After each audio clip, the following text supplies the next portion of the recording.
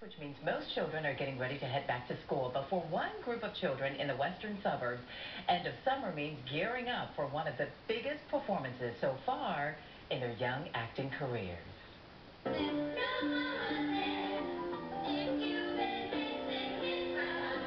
For 4 straight weeks, these 7 to 15-year-olds spend every day at Dominican University rehearsing, creating, and growing at the Actors Garden Summer Theater Camp.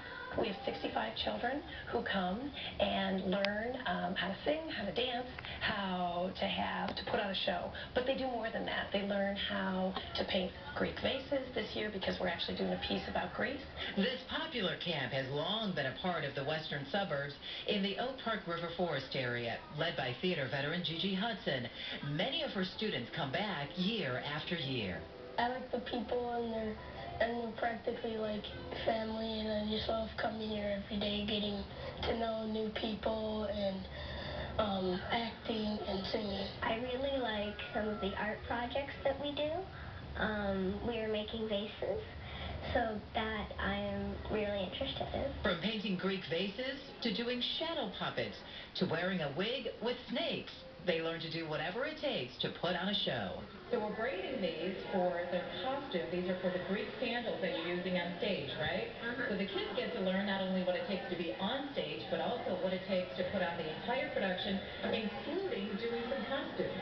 I've always been a loud speaker, and now I just get a chance to like really belt it out, and it's just really fun. There's nothing not to like about it. The music and story are written every year specifically for these young actors. Everyone auditions, everyone performs. Some have dreams of being on the big stage one day, but even for those who don't, it's a chance to shine nonetheless. Even if you have a small part, 4 lines, or you don't have that many lines or whatever, you always have like one moment where you really just feel great and you shine on stage, and everybody has that chance. The first day, actually, when they get here, they have to audition with the song, and some of them are so scared to stand up there. And by the time at the end of the first week, they are singing and dancing as loud and with as much fun and as much gusto as the most confident kid who's been here for years. It's such a great program, and today actually starts their last week of rehearsals.